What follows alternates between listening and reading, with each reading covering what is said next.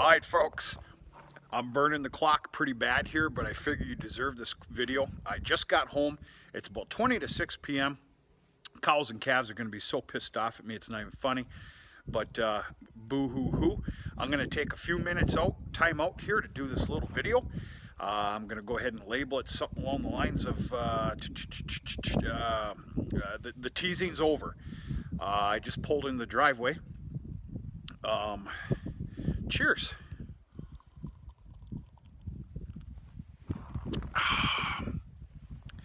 Just pulled into the driveway. Running late today, but I'm happy, so I don't care. It's a good feeling.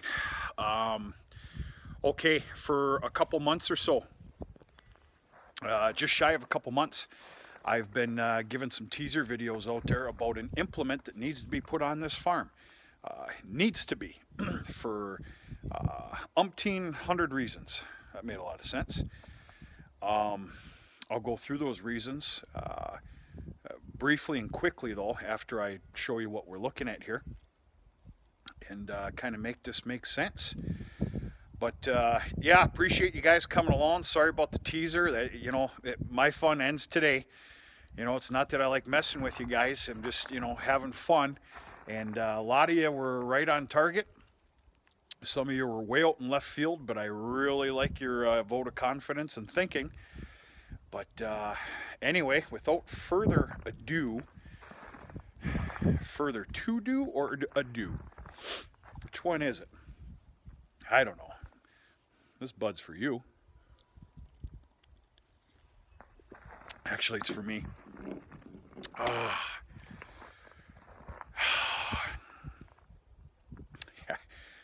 It's kind of funny. Some of you are probably going to be disappointed, but it's okay. I'd like to introduce you to the John Deere 7000 4-row 30-inch narrow corn planter. Fit for a king. I'll explain that. As you can see, there is not the back insecticide boxes on it. I'm okay with that. Folks, this has been a frustrating journey up until about 2 weeks ago. Oh, excuse me.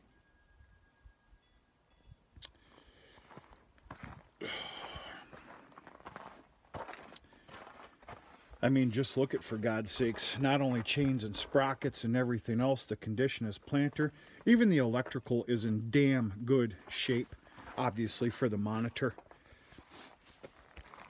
So I started this journey looking at used pieces because I have, contrary to some possible belief, I've got a price that I have to stay at or under. So when I first started this journey, I was all about a 6-row. 6-row. It's got to be a 6-row. It's got to be a 6-row. Why? I don't know. I just had it ingrained in my head to do so. I'm here to tell you, I've put on a lot of miles looking at different used pieces. 4 rows and 6s, but 6s predominantly. And I'm here to tell you, with my price range, I've stated before, you'd have to throw the kitchen sink at it. I'm not prepared to do that. I'm all about replacing wear parts and working on equipment. I enjoy the hell out of it. But I'm not gonna purchase something that needs the absolute kitchen sink at it thrown at it because it's beat to absolute Hades. I'm not doing it. So anyway, I found myself at the feed mill many moons ago, let's just say 3-4 weeks ago, jibber-jabbering about my search and the unluckiness that I've been having. And yeah, we're going to talk about that corn seed too that came with it.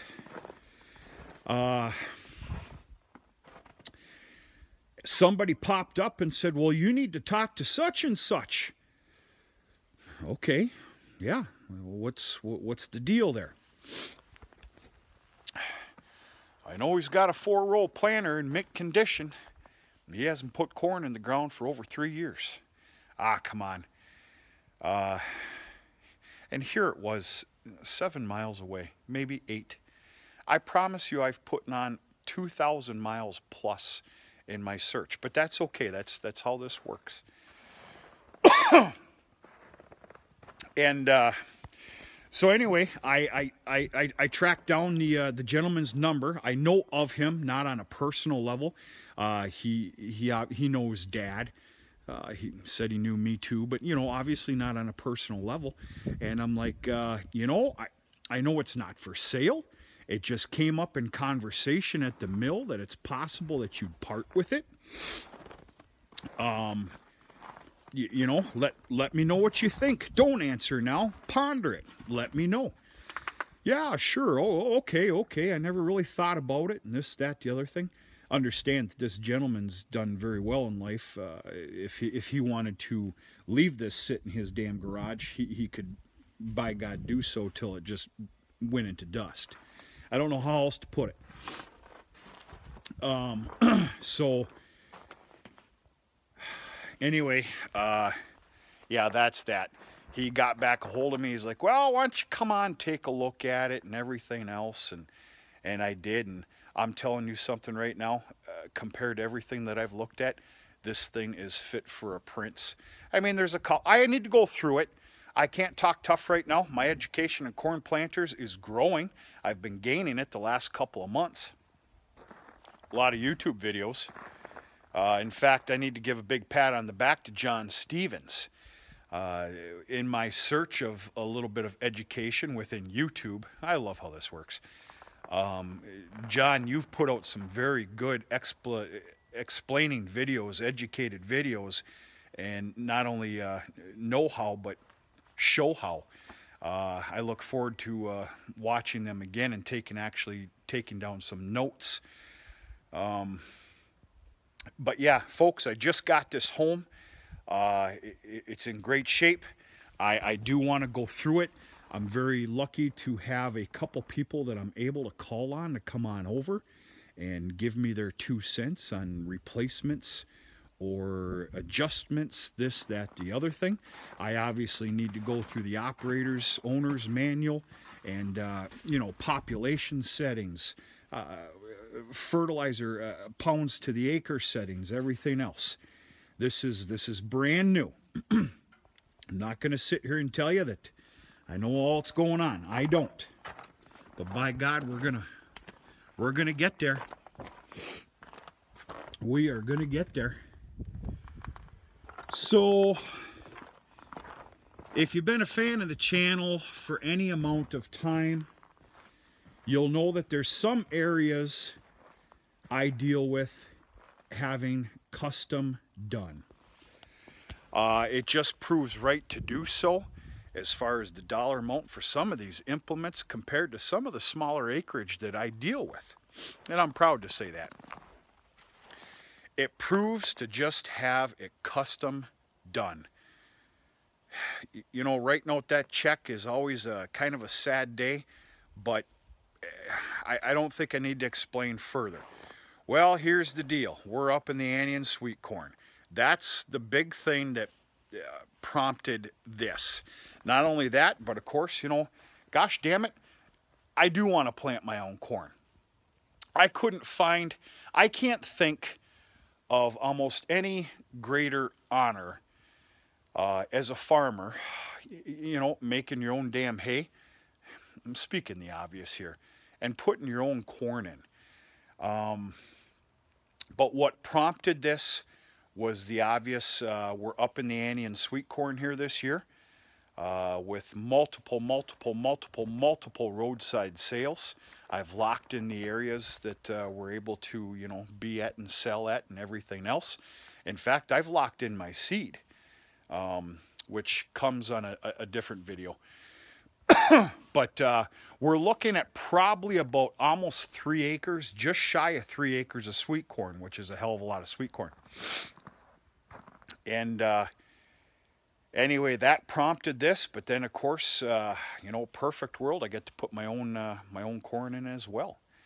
So anyway, I got to doctor this up yet. The roll markers, of course, the wheel discs, whatever you want to call them. I don't have the terminology here, folks.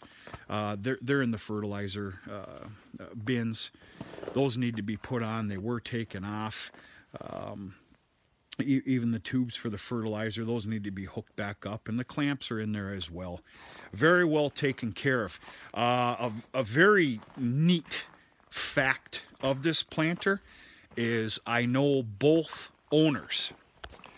What's pretty neat and special is the original first owner that bought this brand new is the large dairy somewhat down the road that I custom raise his heifers for. I'm going to tell you something right now. I know his style. I know that farm style. I know his regiment. I know his maintenance practices and everything else. That's a key contributor of why this machine looks like it does for the age that it is. And then, of course, the gentleman that I just bought it from